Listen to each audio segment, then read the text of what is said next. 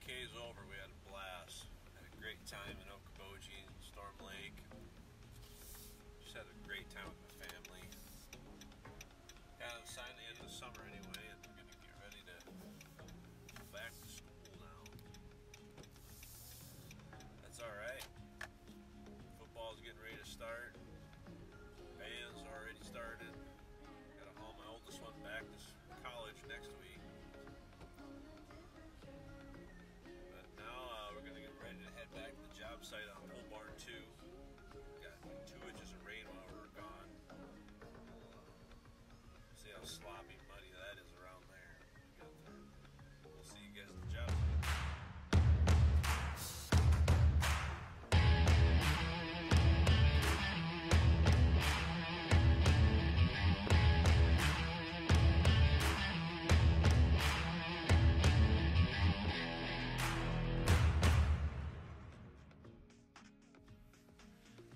Nice soggy mess.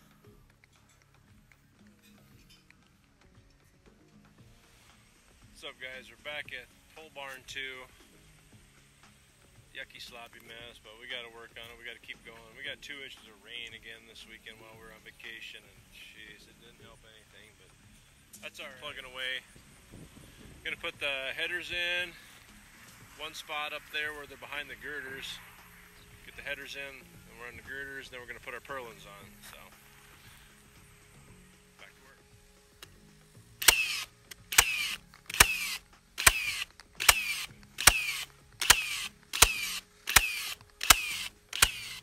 Triple ply, 12-inch LVL.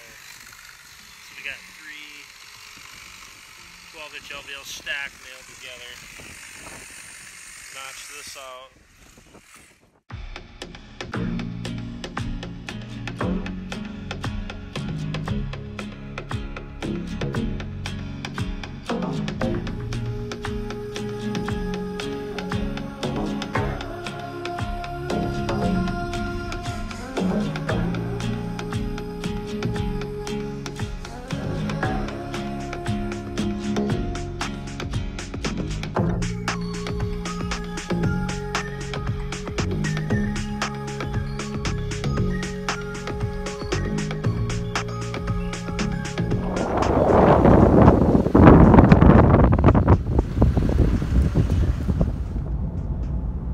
Go.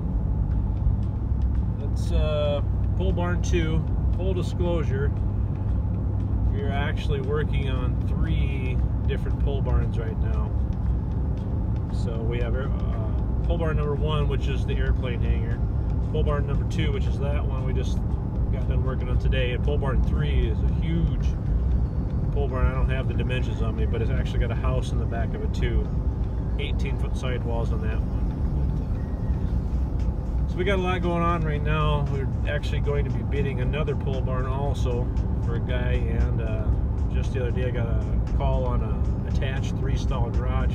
They want to get done before winter too.